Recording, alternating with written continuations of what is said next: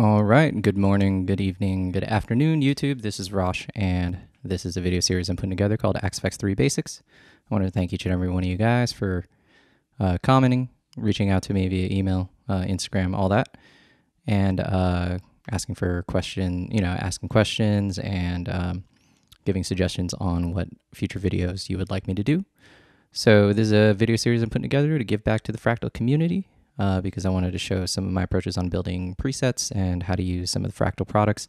I think I'm also going to be going over other products like that are usually used, such as the RJM MIDI Mastermind, the Mastermind series and all that kind of stuff.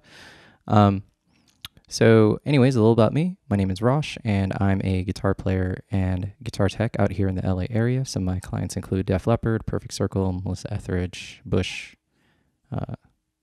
and so on and so forth.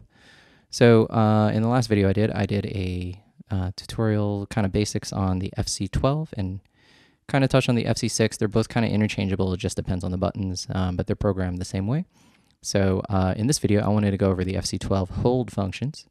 If you want to see some of the basics on assigning, effects and scenes to foot switches, watch my previous video.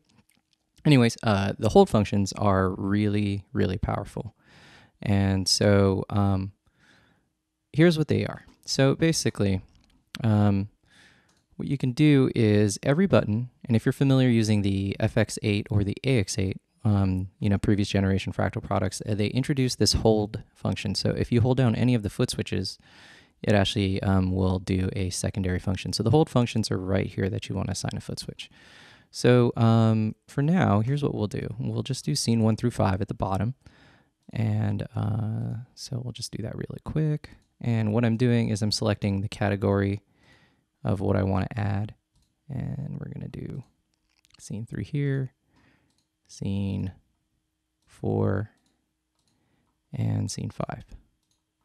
And if you're actually interested in hearing any playing, there's probably not going to be any playing in this video. This is more just covering some of how to use the FC12.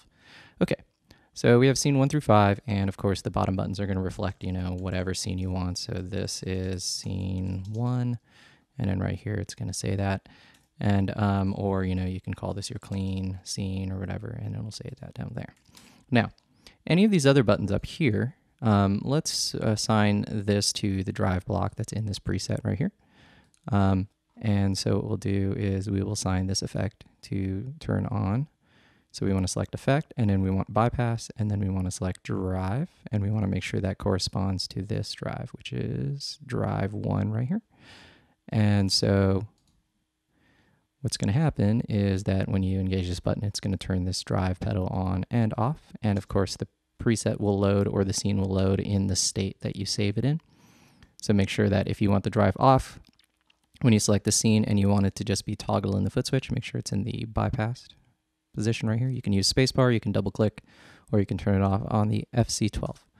Okay, so now a situation that comes up a lot that's really great for using the hold functions is instead of, let's say, you wanted to use channel B on this drive.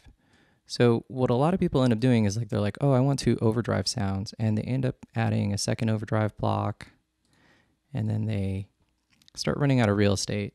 So you end up having effect and a drive 2 block. And then now this is going to control this drive, which is a rat.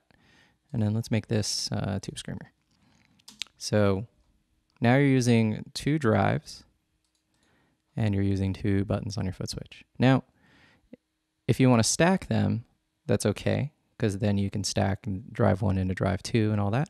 But if you're in a situation where you either are going to use one drive or the other, but never both at the same time, I would actually recommend, and we're going to just reset the switch right here. What I would recommend is actually using the AB, the channels, in the drive block. So let's put a shunt here.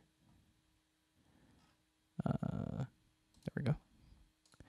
And let's say you want to use the rat distortion in channel A, and then you want to use the tube screamer in channel B. So here we have channel A is the rat, and channel B is the tube screamer. Of course, you would adjust your settings as needed, but for the scope of this video, we're just going to cover how to use the FC12 to be able to select between channel A and B. So a powerful function that you can do is using the hold function to select which drive pedal you want to engage. So for example, right now the drive is bypassed.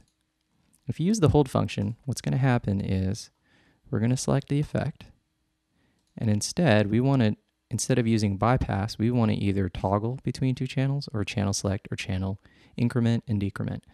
Probably the most common way to use it is channel toggle. So below, we're going to select drive, and this is going to be corresponding to drive 1. And you can see right underneath here it says drive A and A. So you're going to select a primary channel. Let's use channel A as our primary channel, and then channel B as our secondary channel. And you see these little brackets that are right around here? So what's going to happen is that you would tap this foot switch to engage this block. But if you hold the foot switch down, what's going to happen is it's going to select B. That means and then it's going to default to this tap function. So what you're going to actually do is if, for example, this was in channel B, the foot controller is actually going to have brackets around B, and then if you just tap this button, then it will turn the effect on and off, but it'll be the B channel. So right now, you can see it's a tube screamer. And so tapping it on and off would result in turning B on and off, but if you hold it, then what's going to happen is it's going to go back to channel A. So if you hold it, it would go back to channel A. So this is a really powerful function, and you can do this between channel A and channel C, or channel A and channel D, or whatever two channels you would like. And then this is a cool function, channel toggle. So if you have, let's say you're going to have a reverb, and let's say this reverb is going to be like your standard, room reverb, but then you want channel B to be like a, we'll use the Nimbus Stratus or something, some really washy reverb, and you're trying to toggle between these two reverbs, and you're never going to be in a situation where you need both on at the same time, I would recommend using the channel toggle hold function. So, and what's going to happen is underneath here, it's going to show you between what channels you would toggle when you hold down the effect. So I'll demonstrate again. Let's add a reverb here, and we're going to use effect, and we're going to use, where is it, reverb 1. Okay, so tapping this button is just going to engage the reverb, but the hold function is going to change, again, channel toggle. It's going to toggle between both channels of the reverb. And you can do crazy things, like, for example, you can toggle between two separate effects that aren't the same effect. So I don't know if you would ever want to do this, but I'll demonstrate. You can actually toggle between the drives here if you want on the reverb switch. I don't know why you would ever want to do that, but you have the option. I have built a preset before where I use the hold function to toggle between two amp sounds, but that is pretty rare. I definitely wouldn't recommend it because it can get a little confusing. So again, we're going to select the reverb right here, and then we're going to select the primary channel and the secondary channel. And so again, holding this button down, or this button down, is going to toggle between channel A and channel B of this reverb. And of course, however you save the preset or the scene is going to reflect here. So you could save it in channel B. You can save this scene as to load verb in channel B. And when you save it, it's going to load it with this reverb on, the channel B reverb, which would be the Nimbus Stratus. And then if you hold this button down, it's going to toggle to the A reverb in channel A. Excuse me. And whatever you want the scene to load in is totally cool. So one final thing that is pretty common, and again, these you have a lot of different options. So instead of using two blocks to cover two separate sounds of the same block type, you're better off using channel toggle to toggle between these. Now, let's demonstrate where you would toggle between two different functions or two different effects. Pretty common. You would want, let's say, utility, and what we're going to do here is we're going to assign the tap tempo here, and then if you hold it down, it's going to be the tuner.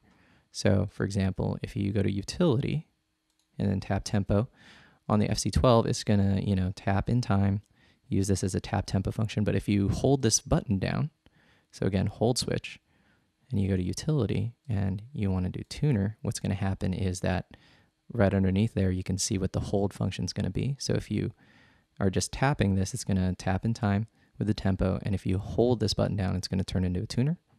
And then you would select it again to get out of the tuner. So a pretty powerful way to get the most real estate out of the FC12. So if you have, you know, let's say 5 different effects in this preset, but you have 2 different channels on each effect, ultimately you're actually doubling the amount of effects you have up here. So for example, let's say you have 2 different overdrive sounds, 2 different reverb sounds, maybe 2 different, and this is definitely something that I do a lot, is, you know, 2 different delay types of sounds. So we'll do bypass and then delay, and then I'll use the hold function to toggle between 2 different types of delays, and we'll do A and B. And for example, like one thing that I do with delays a lot, we'll just extend this over here for right now, is that I will have delays, like a delay block, and I will set it at 2 different tempo subdivisions. So I'll have a delay in 1/8 notes on the A channel, and I will have the same exact effect, but, you know, in triplets, for example, or something like that. Because, you know, you can't really sync up 1/8 notes and triplets with the tap tempo really comfortably. So what's going to happen is in the A sound, you get 1/8 notes, and then when you toggle between the B sound, you get triplets. So if I'm playing a blues or something, it'll be triplet based, and it'll be 1/8 note based in the A sound. And I will use my foot controller to hold down between the A sound, which is 1/8 notes, and then if I hold it down, it would go toggle to the B sound, which would be triplets, and then I just tap it to engage or bypass the effect. So you can do this a lot of different ways. The other thing that some people do is, instead of, if you are only toggling between maybe 1 or 2 scenes, that's pretty common as well. So if you have like a clean and dirty sound, so let's say we would go, let's clear this layout really quick. So we're just going to reset this. Pretty common. Another common thing that people do is they would use this one button somewhere and almost treat it like it's channel switching. So for example, let's say we have a clean sound. So we'll do something like a deluxe reverb. And then in the B channel of this amp, or in the second scene, what we'll do is we will put a Brit 800. And again, this is for demonstration purposes. There's not going to be any playing. But in scene 1, so in scene 2, we have the Brit 800. And then in scene 1, we have the deluxe reverb. And what you would do is here, instead of selecting scene 1 and putting scene 2 here, so you would end up having like your deluxe reverb sound here and then your Brit 800 sound here. That takes up 2 foot switches, and we have limited real estate. Instead, what you would do is, let's remove this foot switch. And what we are going to do is we are going to use the toggle function and then toggle between scene 1 and 2. And that would be tapping. So if you tap it, it's going to go to between scene 1 and 2. And what it's going to tell you here, what's going to display, is the scene that it's going to. Remember, because the destination name is here. You can also do something else. I mean, you can do a lot of different ones. Or you can keep it the current name, which is the deluxe verb. We'll go over this mini display label in another video, but this is telling you where it's going, not where you, this is scene is telling you where you are. And you can toggle between both. Or if you want to do the hold function, you can do the scene here and toggle between scene 1 and 2. And again, underneath, it's going to tell you. Sometimes it can help you if you have, for example, the current name and the destination name. Whoops. Destination name, not number. So you can see that you're going to switch between these 2. So this is pretty common. I've built a ton of presets doing this, so that this basically is like your channel switching function on one preset, and then the rest of these are free for effects and whatever else. So that is going to cover it for this video for hold functions. There are definitely other ways to implement hold functions. There's a ton of different ways, but these are some of the basics that you would go over. And again, if there's any questions, by all means, feel free to leave a comment below. Reach out to me on any platform, and I'll see you in the next video. Thanks. It goes up, then turns back down. We're all looking for the